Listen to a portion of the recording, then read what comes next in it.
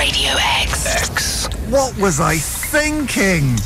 Why didn't I lock the door? Oh, I can't believe I said that. John's Shame Well. X. Dear shame havers, I am here. I am at the base of the well to release you from the chains of shame that bind you. Today's submission. When I was 25, and shortly after I started a job at a fuel company, I was attending an expo in Geneva. Although nervous and apprehensive as to how I would cope meeting people face-to-face that I had been in email dialogue with, I felt that the first 2 days of the expo were going rather well. On the final evening, I was invited to an exclusive dinner that was being hosted by one of the world's largest oil companies, ExxonMobil. Oh. The setting for this event was a fancy Swiss restaurant, which was below street level. I found myself sat opposite one of the head directors of the company. So this person's going to be on millions if they're a director of ExxonMobil. Multi bigwigs. So many pounds quid. So many pounds quid, mate. Literally an oil baron. Yeah.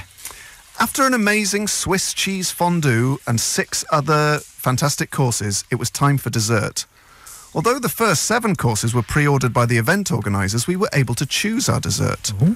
I was rather full, and the prospect of cake, dark chocolate or anything other than ice cream wasn't that appealing. After scouring the menu, I found what I was looking for.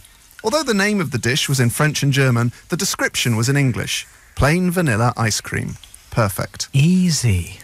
After watching the 50 or so other guests receive their desserts, I wondered where mine was. It was at that moment that I noticed the lights start to dim.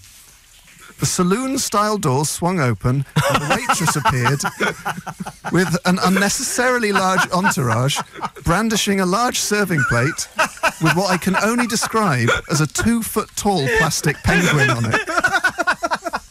They then proceeded to light the wick poking out of the bottom of the penguin, which then ignited multiple sparklers, just to make sure those who hadn't noticed were now paying full attention. Everyone, including the staff, was scanning the room, trying to identify which lucky 7-year-old's birthday it was. After a brief moment of confusion, the head waiter pointed to me. As the 2-foot-tall sparkling penguin was placed in front of me, I thought things couldn't get any worse. All of the staff then began to clap and sing happy birthday. The waitress removed the head to reveal a single scoop of ice cream. To this day, the sparkling Pingu-like ice cream surprise haunts me. No matter how well I progress in the industry, I will still be the guy who ordered a child's birthday dessert. Please help me by banishing my shame into the abyss.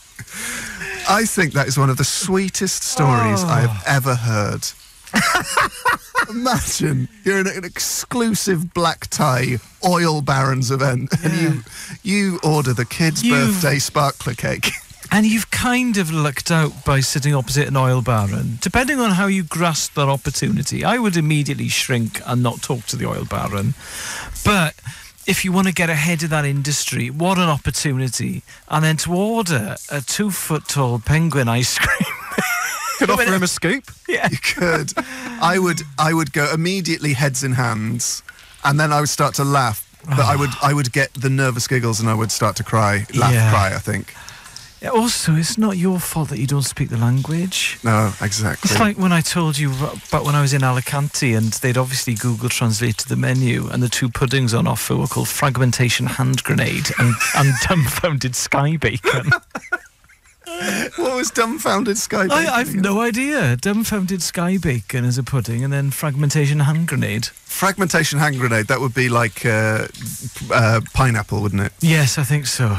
Anyway, thank you so much for sending that in. You have no need to feel shame. That's such a funny story, mate. And guys, keep those shame wells coming to Saturday at radiox.co.uk.